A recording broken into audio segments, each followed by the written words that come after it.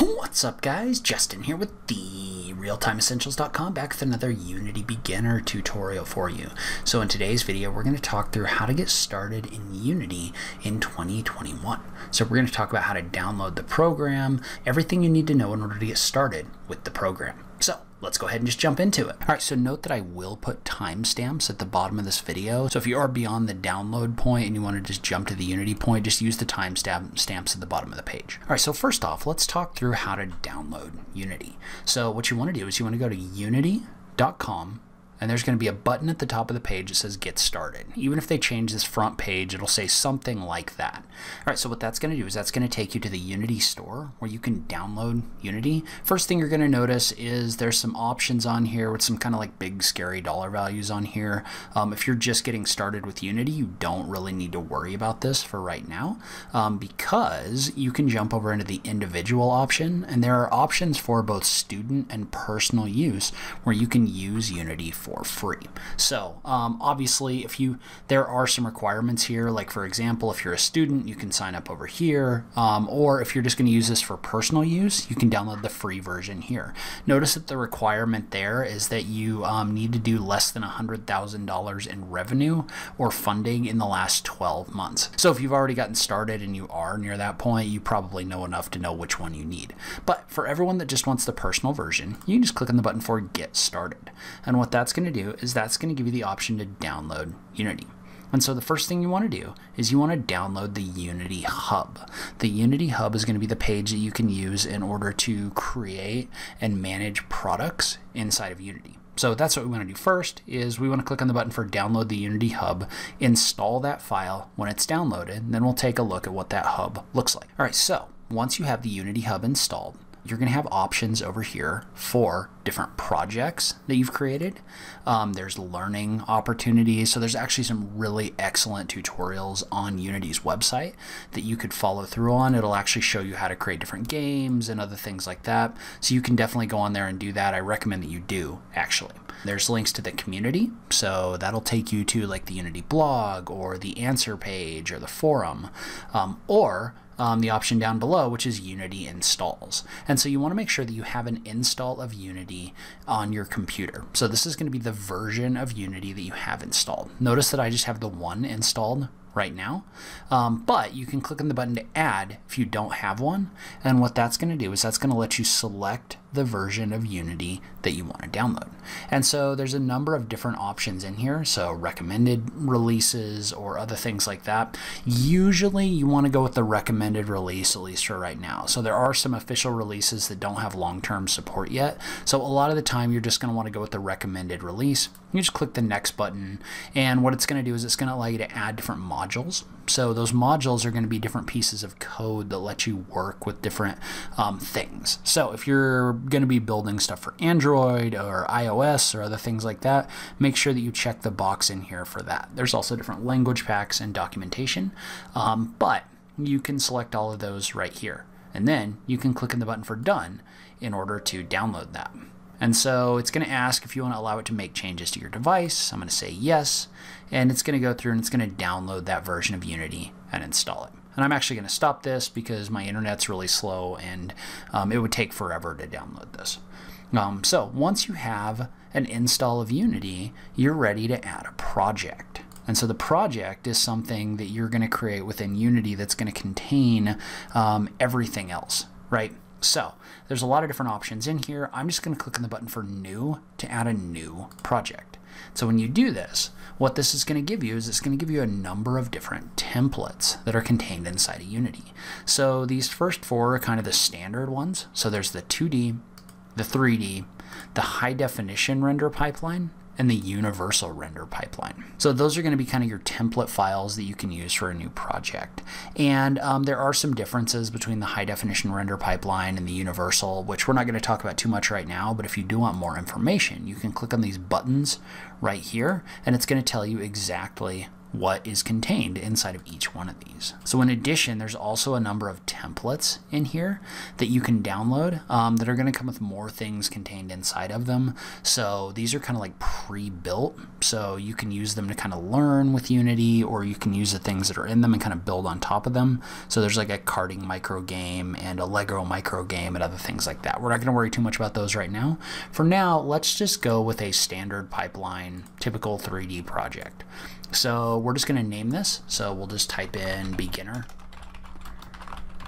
project. Notice how you can set the location here as well. This is worth paying attention to because these files can take up a lot of space on your hard drive. So for me, right, I have a second hard drive on my computer that I store all of these on. But then you're just going to click on the button for create. And so when you click on create, what that's going to do is it's going to go through and it's going to create a Unity project right here. So it's going to load a bunch of different things in, other things like that. It's going to initialize your project. You don't need to worry too much about what it's doing for right now. It's just setting everything up. Okay, so then once it does this, this is what Unity is going to look like. And so there's a number of different windows and other things like this. We'll kind of talk through these a little bit just so you have kind of an idea. But let's kind of start at the beginning. So first off, you've got your file bar, which is basically the same as every file bar in every program. It's just got options to do most of the things inside of the program. So things like adding 3D objects, for example.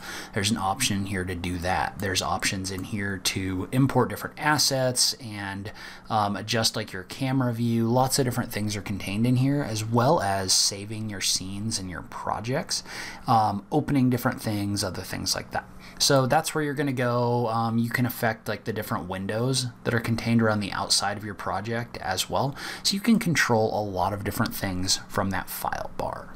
And then now, as we kind of move down, we've got some different windows in here. So first off, let's take a look at our scene view. So our scene view is going to be the 3D view that's in the center of our scene. This is where we're going to be able to move around and adjust things inside of Unity. And I'm just going to add another object. So we'll just add a cube right now so that we've got an object to kind of fly around. But basically the way this is going to work is you can either use like the gizmo over here in order to move around in the 3D space. You can click and hold your middle mouse button like this in order to pan around, or you can also hold the right mouse button and then use the W, A, S, and D keys, as well as Q and E, in order to fly around in your scene. So a lot of the time you're going to use this. It's going to be a lot like if you were using a video game, which makes sense because this is a game engine. But notice how as soon as I let up on that right mouse button, those keys don't work anymore. So most of the time you're just going to hold the right mouse button and fly around using those different keys. Okay, so within this scene, there's two tabs in here. There's the scene view and the game view. And so the scene view is going to be your working view that you're going to use in order to adjust different things inside of your scene. We'll get more into that in a little bit. But the game view is going to show your final rendered view of what the output would be inside of your game right here. So usually your scene view is where you're going to do that work. Notice how I can't really fly around in game view.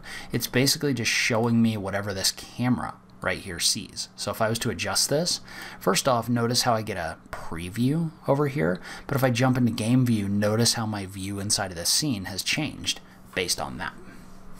So there's other things you can do in here as well. So for example, there's options for shaded or wireframe. If you just want to see the geometry that's in here, there's a lot of information that's in here that you don't really need to worry about right now. You can also adjust if the scene lighting is used, if the audio is turned on and off, and you can toggle things like fogs and skyboxes, which are in your background, other things like that. Again, don't want to get too far into that right now. You can also adjust your camera settings by clicking this little drop down right here. So that's going to allow you to adjust the field of view of your camera, as well as some things like your acceleration and your speed. There's also an option right here to toggle into and out of isometric mode. So you can toggle into an isometric or a perspective mode as well. right here. So there's also an option here for play. And so when you click on play mode, that's actually going to take you into game mode. And if you have like first person controllers or anything like that, you're going to be able to actually fly around. We don't have any of that in the scene. So for right now, it's not really doing anything. Just note that that is how you would play your game or test your game if you had something up and running, which we currently don't. So we're just going to click on this in order to turn that off. But then there's also windows around the outside of our scene. So we'll just kind of work our way around the outside for right now.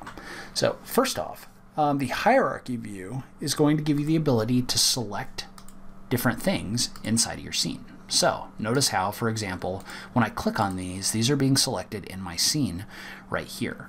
And so when I do this, I'm getting different options for things that you can adjust in these, as well as the inspector is showing information about our different objects.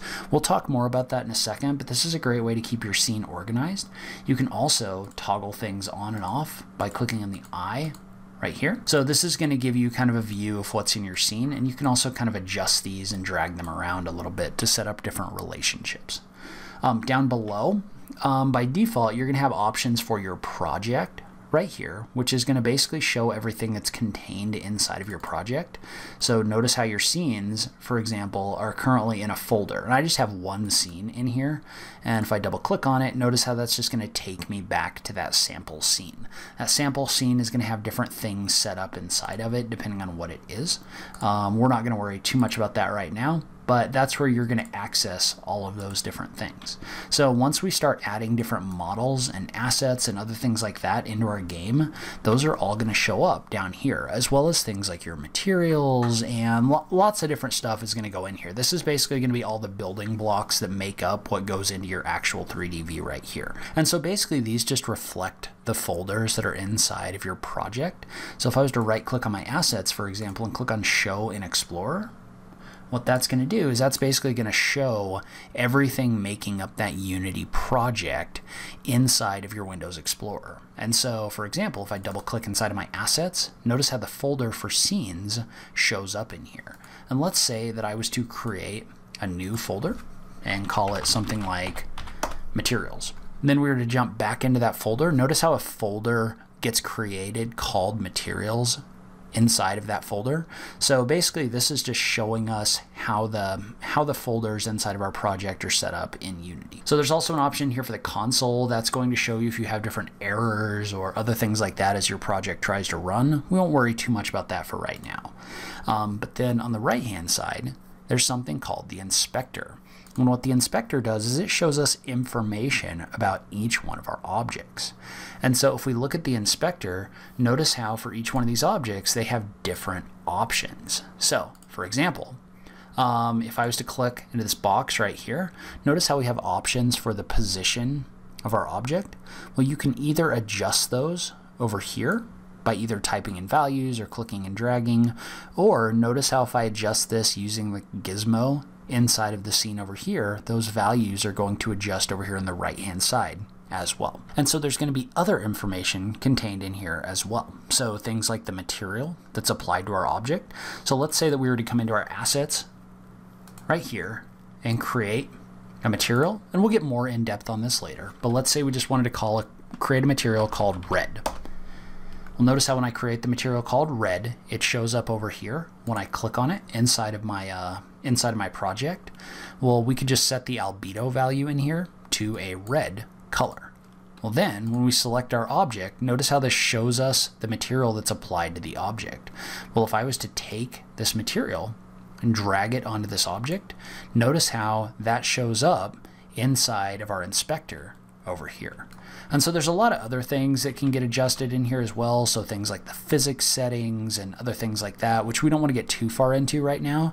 But notice how you can adjust things being like colliders. So if your player runs into them, instead of running through the cube, you are going to like run into that and you're going to stop.